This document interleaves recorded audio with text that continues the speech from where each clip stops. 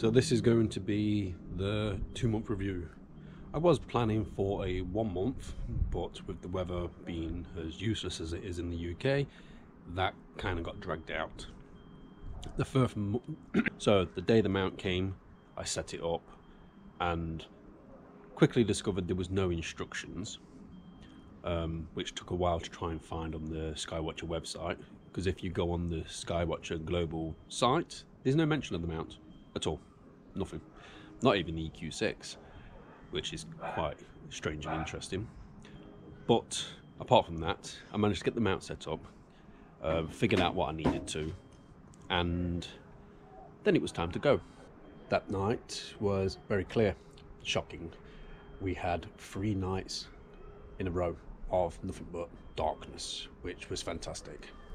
Which gave me the opportunity to play with the mount and quickly have a mess about with the app, and figure out some of the settings, which was actually very simple and very easy to use. By the second night, I got everything perfect. So far, it's been, be 2 months in 2 days, if I'm correct, from making this video, and I'm very happy. Very happy. Everything's been fantastic. It connected to everything. Didn't have to change no settings as such. Nina picked up everything. I realised I had a little bit of an issue with the mount seat. It was the opposite way around. It was the wrong way around. The first night I didn't realise, and it didn't make any difference. So after playing with the app, I'm trying to figure out how it connected, and then finally figured that out, as I say, because there was no instructions. I performed the auto home feature. That was impressive. It just started moving around all by itself, and then it spanned itself in the right orientation, and that was it. It was done. One bonus about this mount, it's ridiculously quiet. I can stand next to it here while it's doing its auto home feature, or if you're just slewing through the app or the hand controller, and you can barely hear it. It's ridiculously quiet. It's very talky, I will give you that. I encountered a bit of an issue with, not with this mount, but with my setup, is that previously using brake discs for connecting the mount to the pier.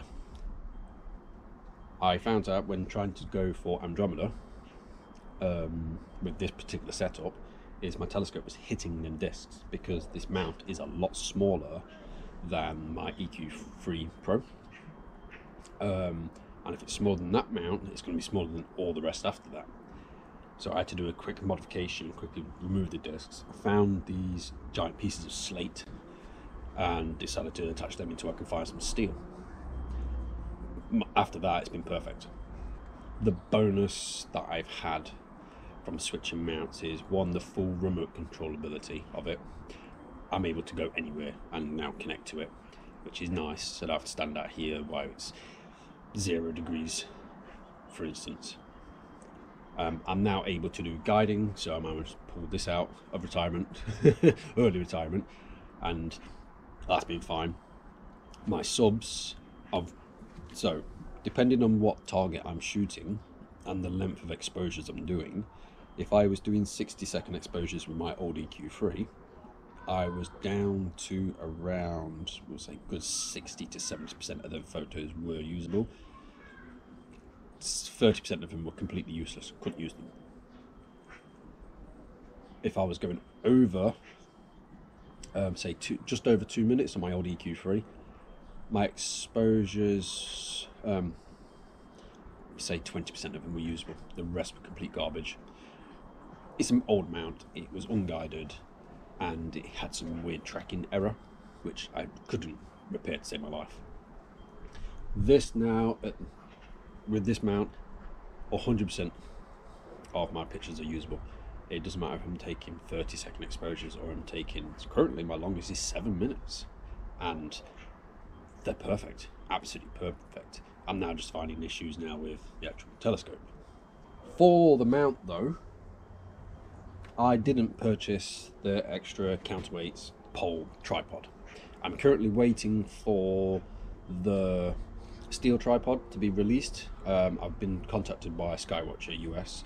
They've told me it should be out beginning of the year, possibly end of December. I decided not to buy the carbon fibre pod just because this is pretty heavy, and to be honest I just don't trust the carbon fibre tripods, so I wanted to get the steel one. The base will not work on the EQ3, EQ5 or the EQ6 mounts, they just won't. It's a completely different design. I know there's a converter plate you can buy for the EQ6, but I didn't have the EQ6. So I'm waiting for the steel tripod to be released, then I can start going out. As for the counterweights, these are from the EQ5, so is the pole. Well, the pole's from the 3 actually, but it's the same. They just screw in perfectly. Just painted them black to match. But yeah, it screws in perfectly fine, and I've had no problems with that at all. I'm still using it straight through Nina. I've not connected the hand controller because I've not needed to use that. I've decided to use the app if I need to just move it around. As for mounting the screw, the center screw, to this plate, we'll say, that was a mission. It's a US screw. Obviously I'm in the UK, not available. I've looked online, and to have it imported, it was like, sorry, not screw, the bolt. It's like £53 for us to pay for one single bolt. I'm not paying them. So I've got a bit carried away with grinding down a bolt and re-tapping it into some strange size, which works. So that's fine with me. So since my unboxing video, I've been contacted by people asking me if I've had any problems with the mount since I've had it, because a few people have, to do with firmware or some other problems. I think I've been lucky. I've had no issues whatsoever. So as you can see, I've connected it through my old power cable from EQ3, which is the right voltage and ampage, and I'm going straight from the USB straight to my little mini PC down here. And basically that's all it is. The star alignments. So you unlock this nut here, and that bolt there controls it going up and down, so you north and south. Very easy to use. Lock it down. Doing the star alignments with these is the most easiest thing I've ever come across. I have noticed the same as what Astro Backyard did, is this gauge here is off. It's not massively off, but it is off. So that's something Skywatcher needs to probably look out for. The bubble level is fine. I don't use it. I'd use the spirit level. I can't see that. So there is that, I suppose. As for the star alignments, easy. Very easy. The accuracy that you can get with this mount and performing it through this setup is impressive. It's just easy. I've had some of the best star alignments ever. Even when I was using my EQ3 for the eyepiece, my star alignments were good anyway. But with this, they're very good. Guiding on that side, I've not had any problems. I personally think the guiding that I've had has been brilliant. And like I said, with the 7-minute sub, and the stars are perfect. So, yes. But, yes, as I say, this is a 2-month review. I'll do another review in a 6-month period. And if I've any issues, I'll let you know. But so far, brilliant. Can't moan. Definitely highly recommend. And us being in the UK, it's actually cheaper than the ZWO mounts. I think it's lighter, and it does have a higher capacity than the AM3. I do know that. Yes, well, thank you for watching. Subscribe if you haven't. It helps out a lot, and I appreciate everyone's support.